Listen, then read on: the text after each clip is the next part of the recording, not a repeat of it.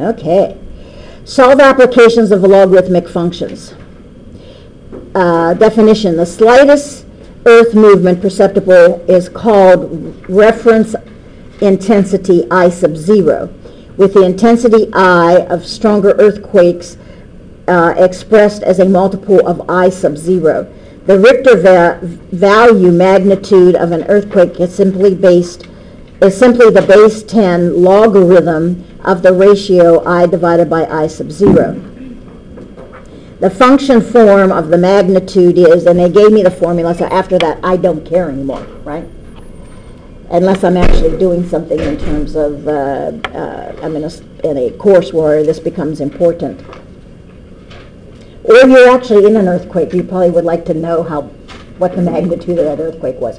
And I was once in San Diego in an earthquake, and at one of the top floors of the Hilton, on top of it all. It was interesting. You know, in the middle of the night, I'm thinking, I didn't know this bed vibrated. Who put the quarter in the bed? In the old days, you used to be able to go to a motel and they had a little vibrating thing and you put a quarter in, to vibrate your, And I'm thinking, and I realized, oh my God, this is an earthquake, and we're basically 3 floors from the top of the building. And then we realized the hotel we were in was built for earthquakes, that had we been outside the building, we would actually have seen the building rock with the quake. I don't think I wanted to do that, but just in case, the friend I was with, her night case didn't even go off of the dresser it was on. Yet her son, he was playing for baseball for Point Loma at the time, that's why we went over.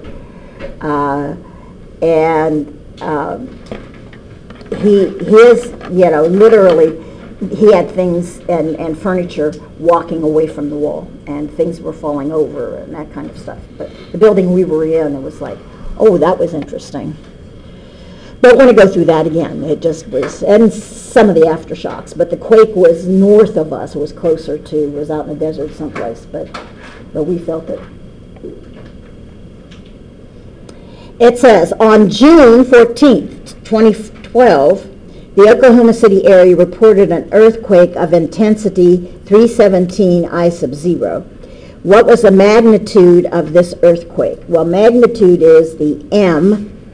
So that says I want to find M of I, which is the log of I divided by I0. So they gave me that I have 2 variables. I have I and I sub 0. So they gave me I. And it is 317 I sub 0.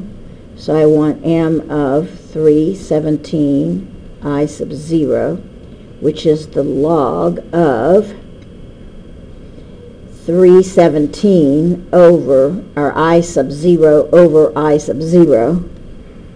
So they say it's given to you in the form of I sub 0. So I sub 0's reduce out. This is the log of 317. The log of 317, since I've already worked this out, is 2.5. So the quake was magnitude 2.5. Not too bad.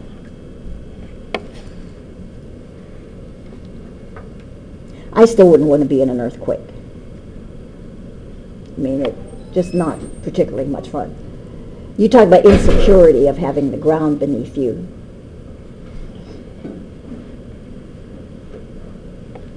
I was in one in Illinois too, Champaign, Urbana area, and the stove started walking out from the wall. Now, I'd never been in an earthquake before, so I wasn't sure what it was. I blamed it on my husband. I was thinking, what was he doing outside now? What is the man doing now that the stove is now walking off the wall? And then I found out it was an earthquake, so he was sick. It says, find the intensity I of the earthquake given that M sub I is 7.1. So this says that essentially that M sub I, the log, base 10 of I over I sub 0 is 7.1.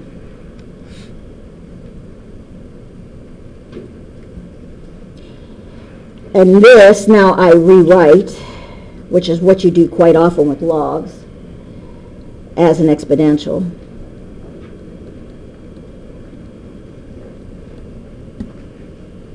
So this says that I divided by I sub 0 is 7.1, 10 to the 7.1.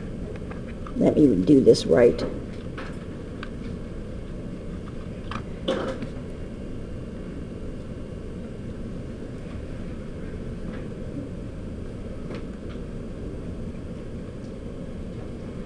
Or I equals 10 to the 7.1 I sub 0.